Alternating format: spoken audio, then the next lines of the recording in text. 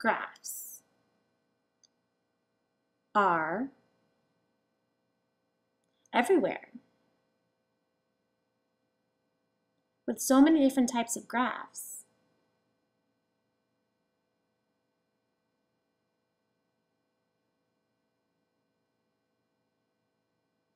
how do you know which one to choose?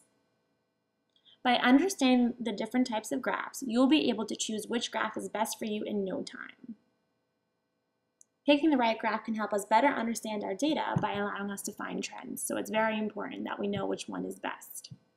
Here's a data table comparing the silvery marmoset monkey and the squirrel monkey in different behaviors. While it's clear we can see the different behaviors that are being measured, we still can't really see if there's any pattern or trend between the silvery marmoset and the squirrel monkey, because it's just a bunch of numbers in a table. Hopefully, after reviewing the 3 different types of graphs, we'll be able to find the best graph for this data table. First type of graph are line graphs, which are used to track changes over time.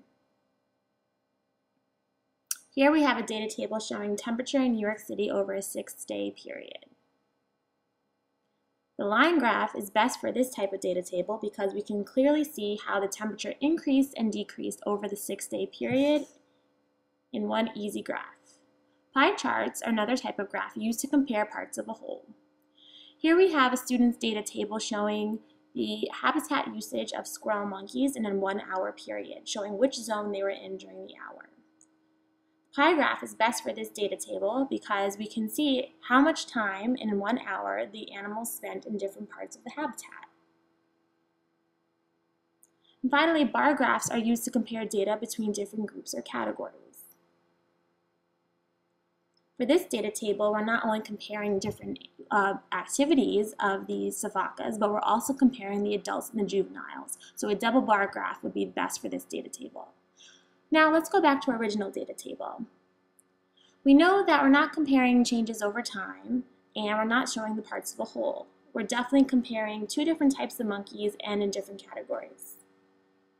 So which graph would be best for this data table? If you guessed double bar graph, you were correct. We're comparing not only the activities, but we're also comparing the 2 different types of monkeys, so bar graph wins. So to wrap up, for changes over time, make sure you use a line graph, like this one. To compare different categories, use a bar graph, like this one. And finally, to compare slices of a whole, make a pie chart, like this one. Happy graphing, everybody!